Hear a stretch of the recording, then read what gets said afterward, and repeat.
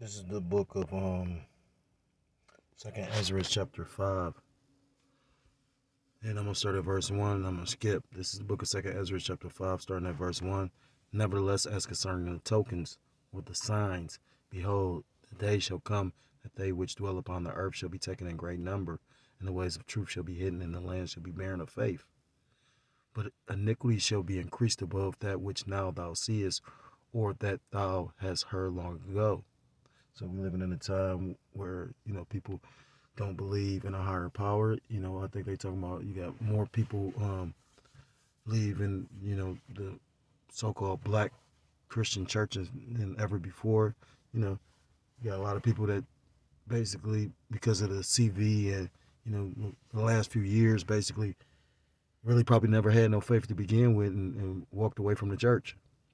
Then it talks about iniquity increasing, just like Matthew chapter 24. Skipping.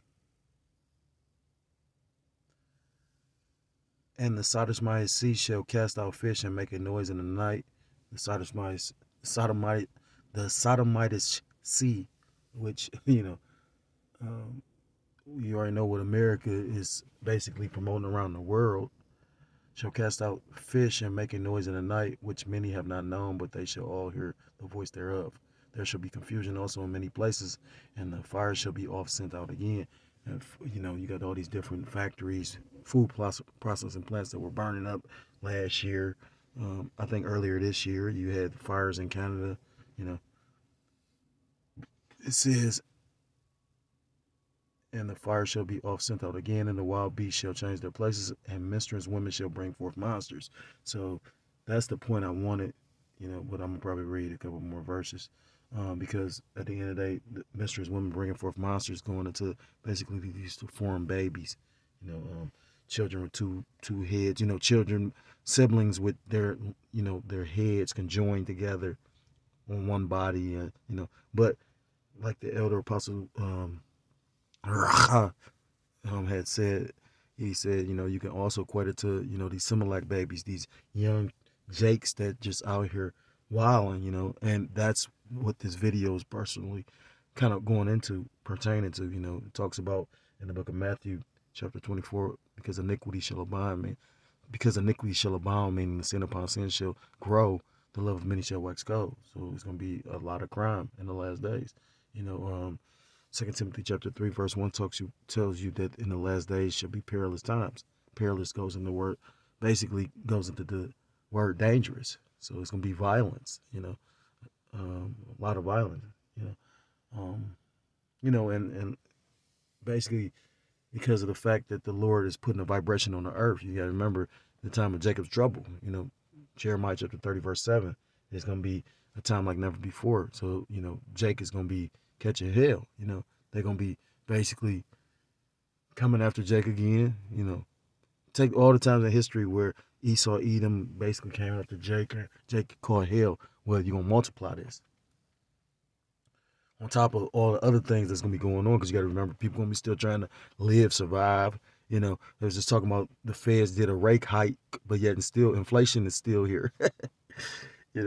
So all that's gonna do is make it more difficult for more people. Because they're not giving raising your paychecks or giving you any stimulus. So that's how this is all set up to basically make you dependent on the government. It says, verse 9, and salt water shall be found in the sweet, and all friends shall destroy one another. Then shall wit hide itself, understanding withdraw itself into his secret chamber. Verse 10, and shall be sought of many. So people are going to be looking for answers and understanding. But like Amos chapter 8 talks about, then it should be a famine of hearing the word.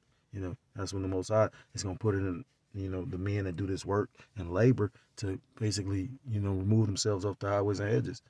It says, then shall wit hide itself, and understanding withdraw itself into his secret chamber, and shall be sought of many, and yet not be found. Then shall unrighteousness and incontinency. So when you go into the word incontinency, it's basically a lack of self-restraint or lawlessness, be multiplied upon the earth. And this article is gonna go into it, because you ain't saying nothing yet. Wait till there's a lack of food. So with this, I want to give all praises, all honor, and all glory to God, Loyim La Yahweh, Ba'ashem Yahushai, Ba'ashem Rachakados Bakatam. Double honors to my apostles, the elders of the great millstone, who teach and do rule well. Peace and salutations to the Akim across the four corners of the earth, pushing the truth with faith and with sincerity, as well as risking their lives and the freedom to do so now more so than ever. Shalom to the Akim and the Akawata out there listening and learning. Lord willingly, this is edifying. Shalom to the Israelite foreigners scattered abroad in the land of other nations, appearing like the other nations, but subscribing to the truth. To you, I say shalom. Your brother Yahweh Sop out of GMS Cleveland Church, a fellow servant, coming at you with another lesson through the Spirit and through the power of Yahweh Shemel Shai. Lesson is in regards to, I saw somewhat like a little headline of this earlier. Just so happened to come across another article on it. So, immediately I thought of 2nd Ezra chapter 5 and what I just brought out, verses 8 through 10, because it talks about Mr. Remlin bringing forth monsters. And, we living in whatever generation, what's this, Generation X or Z or something like that, basically destroyed, you don't got young Jake really aspiring to be anything. People don't even understand basically how much, those lockdowns the past few years have actually messed with everyone's psyche. They talk about how children were depressed and just all fucked up, being told they have to stay in the house. It says Cleveland police arrest 12 teens for brutal attack on 34-year-old man at a gas station. And that looked familiar area. I want to say that's St. Clair, but I'm not for sure. It says, comparing at the news conference as a unified front and speaking in strong terms, Cleveland City and Cuyahoga County officials spoke Wednesday about the callous beating of a man at a gas station early Tuesday morning by over a dozen juveniles, and broadly about the epidemic of youth violence gripping the area. Cleveland police and city officials announced the arrest of a dozen teens for a brutal and horrific attack on a 34-year-old man at the gas station near, I was right, St. Clair, near 140th Street in St. Clair. The 12 individuals arrested range in age from 12 to 17, damn, and 11 of them are currently being held. So 11 of them basically were juvenile. According to authorities, the teens viciously attacked, repeatedly punched him, and pointed guns in his face before he was able to run inside the gas station. Officials played surveillance video of the beating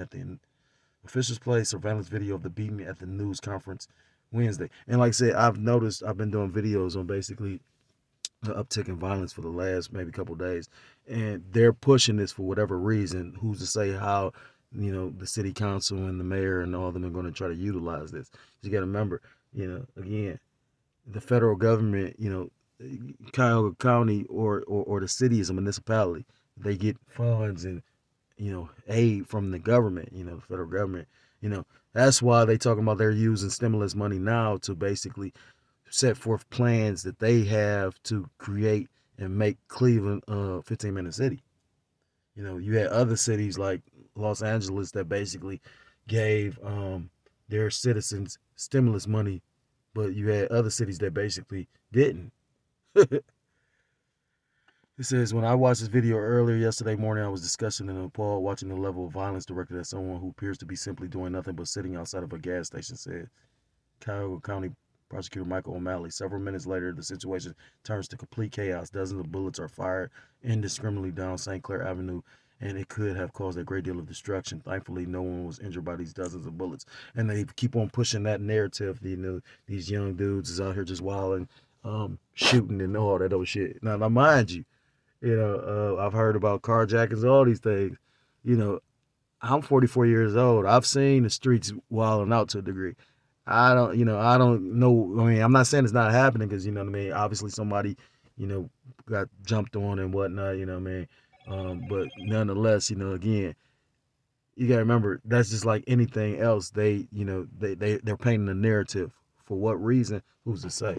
But, again, all this is scriptural, because it talks about in last days that basically, it's going to be violence. I brought that out. When you go into, because iniquity shall abound and love of many shall work go.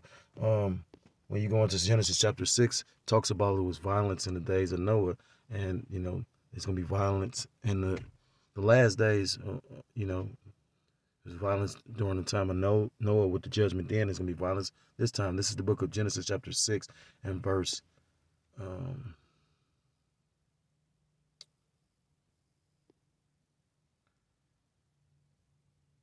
I'm gonna start at verse 11 and it reads, "The earth also was corrupted before the Most High, and the earth was filled with violence." Verse 12, "And the Most High looked upon the earth, and behold, it was corrupt, for all flesh had corrupted his way upon the earth." And the devil was trying to get us to corrupt our flesh today. It was a mindset at that time. People were eating, drinking, and still giving them marriage. And basically the sin upon sin reached onto the heavens. And that's why the Most High basically came and flooded the earth. Verse 13, "And the Most High said unto Noah, The end of all flesh is come before me, for the earth is filled with violence through them, and behold, I will destroy them with the earth." So he's going to destroy these, the wicked, and take the wicked out of rulership, because the earth needs new management. You know what I mean? We was just going into how this devil basically, everything that the Most High created and made good, he want to basically rebrand and recreate. Even to the point of this this fucking cell cultivated chicken. You know what I mean? I read that. So I mean, like I said, the vibration of the Lord put in the earth is basically it's because it's gonna be violence in the last days. There's enough scriptures to talk about it, to lead to the point like this. Second Ezra chapter 15 and verse 16, it says, "For I'm gonna start at verse 14. Second Ezra 15 and 14. Woe to the world and them that dwell therein, for the sword and the destruction draweth nigh, and one people shall stand up and fight against another, and swords in their hands." What's the modern day sword? A gun. And they just said them young dudes had guns. "For the sword and the destruction draweth nigh, and one people shall stand up and fight against another, and swords in their hands." And wait till that's Esau Edom against Jacob's trouble. "For there shall be sedition among men, and evading one another." Sedition is basically an insurrection or uproar of the people. So wait till the government's not helping these people. Order out of chaos. "They shall not regard their kings nor princes, and the course of their actions shall stand in their power." So then it's gonna get to the point they're not even gonna care what these people with authority are gonna say. "A man shall desire to go into a city and shall not be able, because of their pride the cities shall be troubled, the houses shall be destroyed, and many shall be afraid." Verse 19, "A man shall have no pity upon his neighbor, but shall destroy their houses with the sword, and spoil their goods because of the lack of bread and for great tribulation."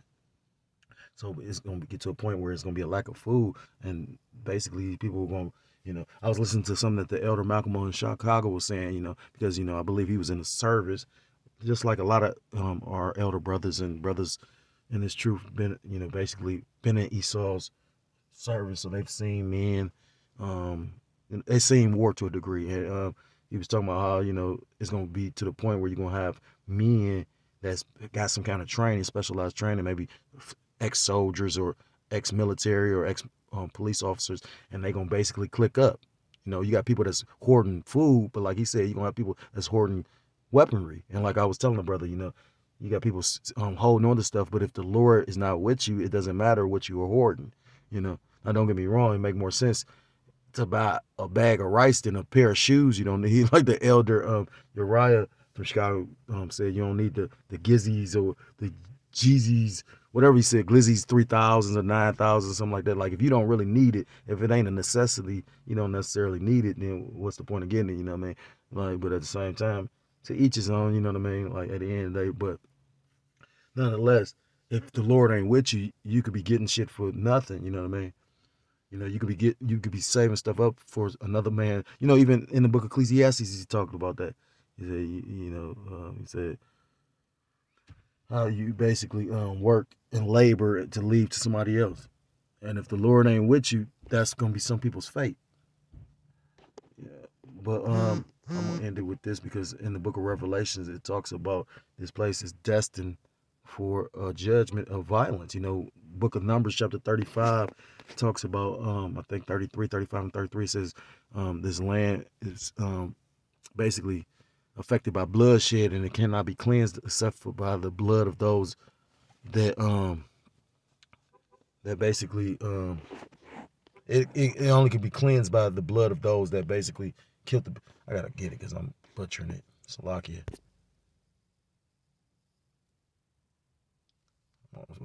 Almost time to go to work too. Salakia. Shit. That's what happened, wasn't it? Come on. This is the book of Numbers 35. And it says, so ye shall not pollute the land wherein ye, this Numbers 35 and 33. So ye shall not pollute the land wherein ye are, for blood it defileth the land, and the land cannot be cleansed of the blood that is shed therein, but by the blood of him that shed it.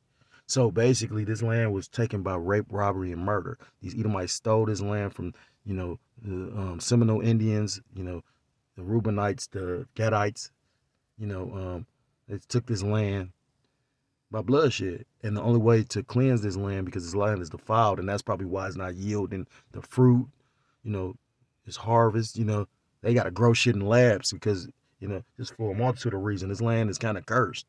They don't basically keep up the actual practices of, making the land be fruitful, because, you're only supposed to really like grow on the land for 7 years and then you grow into another land. I mean, Gad had a system, they would basically, they wouldn't use the whole land. They would use a portion of the land, and then after they then basically use that land for, because the land is alive as well. So just like we have a Sabbath and we rest, the land needs to rest as well.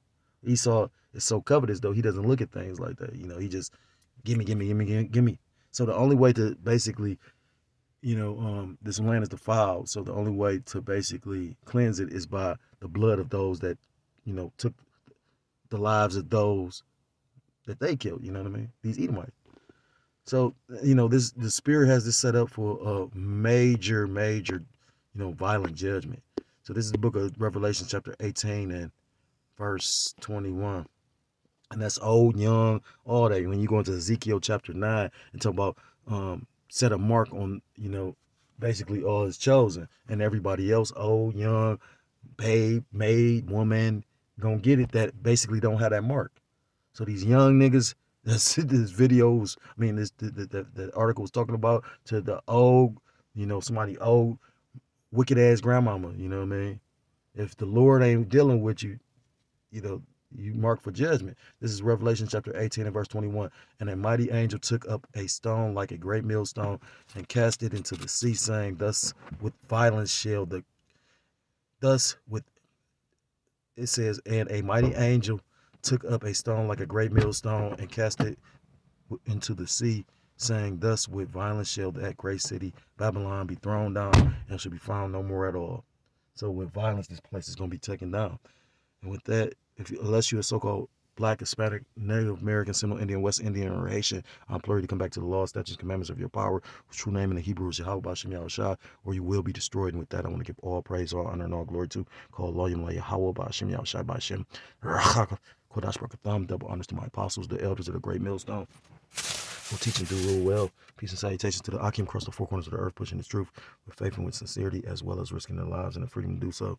Not more so than ever. Shalom to the Akim and the Akwath to listen and learning. Lord willingly, this is edifying. Shalom to the Israelite foreigners scattered abroad in the land of the other nations, appearing like the other nations, but subscribing to this truth. To you, I say shalom. Till next time I'm able to come with another lesson. Shalom, shalom. Mawath lababah, shalom. Kwam Yasharala.